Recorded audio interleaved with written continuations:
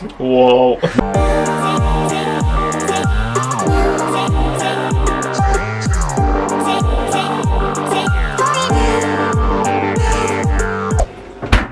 Hi guys, thank you for tuning in. I hope you enjoyed my previous video, which was the three-way donuts. So Nutella, Biscoff and raspberry jam. If you haven't checked that out, it's pretty good.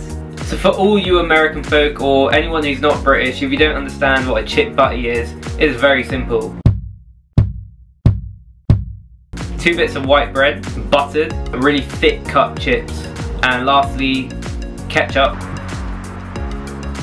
It's good. Very dry though, but overall pretty decent for oven chips. Quite nice. Let me get something straight. Lay's are crisps, not chips. Chips are the thick cut potato fries. Fries are thin potatoes which are fried naturally. And in England we call, like Lay's for example, we call crisps. That's the proper English for it. And no questions about that. That is the way it is. The upgraded chip butty is going to be awesome. The chips are going to be double fried, which gives it an extra crunch. I'm also going to use a huge sourdough. You can call that a roll, but I mean, or a loaf, but I'm going to use a whole loaf. I'm also going to toast the inside of the bread with a garlic butter, and that's going to melt into the pockets of the bread, which is going to be so juicy. It's also going to be topped with a premium tomato ketchup with a new brand I'm trying. And if you haven't seen my nacho video, I made essentially like a nacho cheese. It's going to be similar, but it's not going to be nacho cheese. I'm going to add Parmesan and Mozzarella to make it really stringy. I'm going to add that as well. I'm also going to add crushed turkey bacon on top.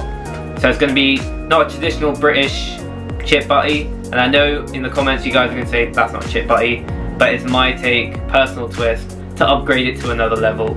I also absolutely love just a normal chip butty, but this is just for entertainment purposes and for my own fun. So hope you enjoy it. Subscribe if you've not. Let's go. So first we're gonna make a garlic butter. It's literally simple, just garlic, granules and butter. We're gonna mix that together and spread that onto a San Francisco loaf. I bought this loaf from a company called Gale's Bakery. They do loads of different kind of bread, but I bought the San Francisco loaf. It's kind of a yogurty, tangy loaf, so that should be quite nice. I'm then gonna blanch some Maris Piper potatoes, and that will be done for 10 to 20 minutes. Then we'll leave it to dry, and that'll be for 15 minutes. We then wanna fry our first batch of potatoes, and that'll be for 10 minutes at around 140 degrees.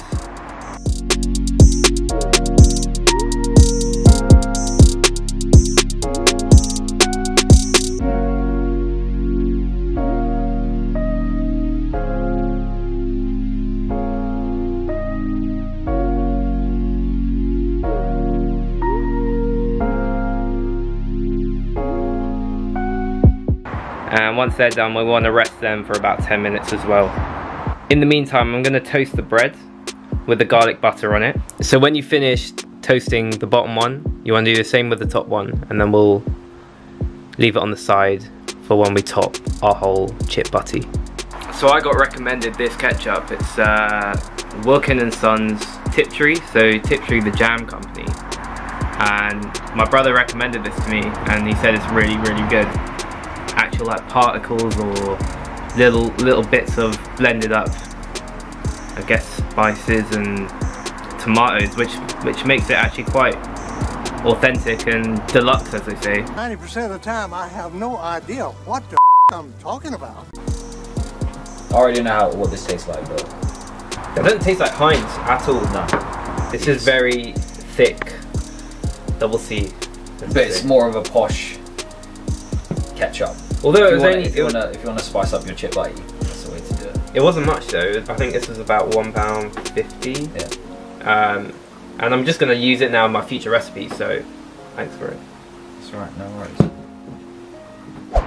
For the cheese, you need 1 tablespoon of butter, 1 tablespoon of flour, 1/4 cup of milk,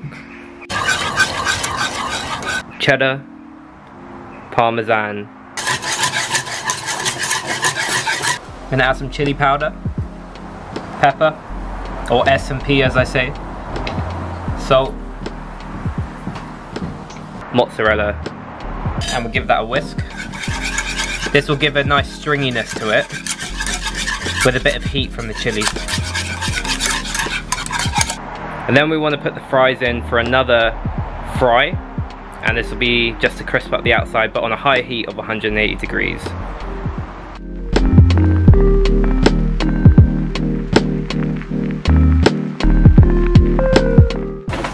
So once it's looking really crisp and brown on the outside, you want to take it out, and then we're going to season it with a load of salt.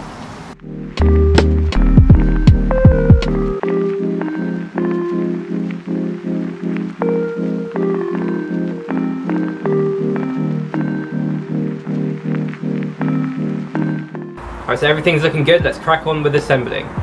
So in with the juicy ketchup, and you can hear the garlic butter melting on top as well.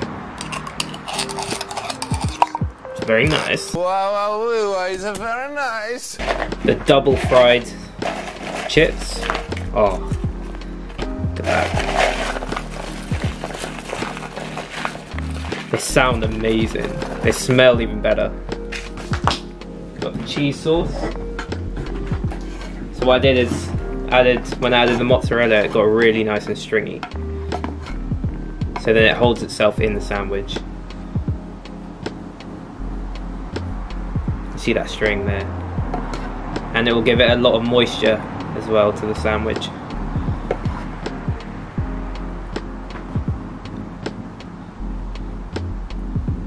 Every British person is looking at me like, this is not a chip butty. I know it's not a chip butty, but it's my take and my twist on a great British sandwich to make it even cooler. Alright, enough for the cheese. Turkey bacon. And it's just been crushed up, and you want to add and sprinkle it all over.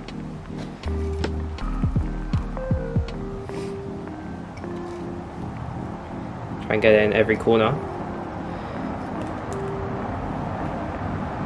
Ketchup.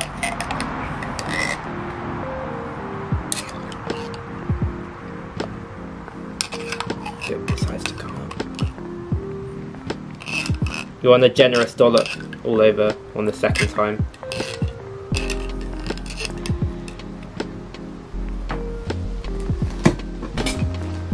The cherry on top of the icing.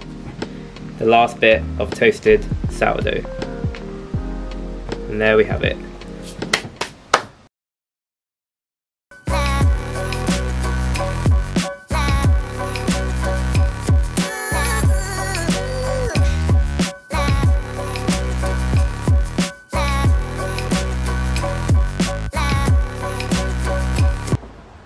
There. How about this?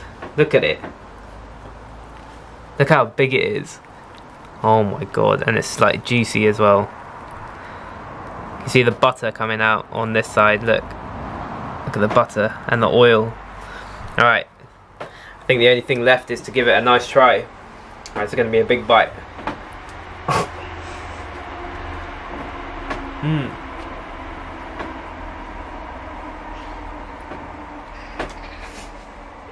Whoa. Wow. Oh my god, that tomato sauce is amazing. Yeah, it's really nice. Some good stuff. Mmm. This is nice. Put this down. Wow. Alright. There's a nice heat from that that cheese that I made. And that, yeah, that tomato sauce is honestly 10 out of 10. If you haven't tried it, Tiptree tomato sauce. That bread as well, it's got a really, really nice sourness to it. I think because when I went and bought the bread from the bakery, she said it's got like yogurt in it. It gives it the natural Greek yogurt sour taste. Fries are really, really crispy still, even though they're doused into the cheese. Mmm. Oh. Alright, I'm going to enjoy this. But again, guys, thank you for watching this far, if you stayed this far. And I really appreciate all the feedback everyone is giving me for TTFG. If you haven't subscribed already, you know what to do. Hit the subscribe button, and I'll see you next video.